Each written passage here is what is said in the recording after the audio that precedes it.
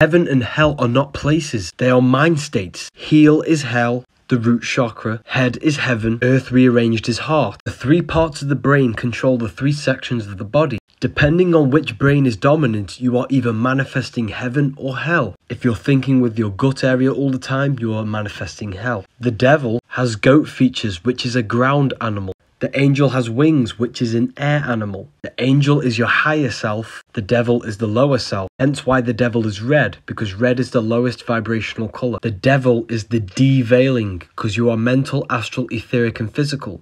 You are deveiling yourself by sitting in the lower states of consciousness. The body does not live, it is only maintained by the consciousness that is within it. And this consciousness is either operating in hell or heaven, depending on the three brains that you use dominantly. You descended from spirit into matter. Now you need to go back up to your true spirit form and move up the stairway to heaven, which is your spine. They've externalized it and turned it into a religion to hide the true power of yourself. The square symbolizes the physical plane, the triangle is the etheric plane, and the circle is the eternal plane. You need to think outside the box. The box is the cross unfolded, the cube, the physical world. The Christians believe 144,000 will go to heaven. This is actually a frequency you need to achieve to go from the root to the crown chakra, because your head is heaven and your heel is hell. The link is in the bio for the Book of Wisdom PDF.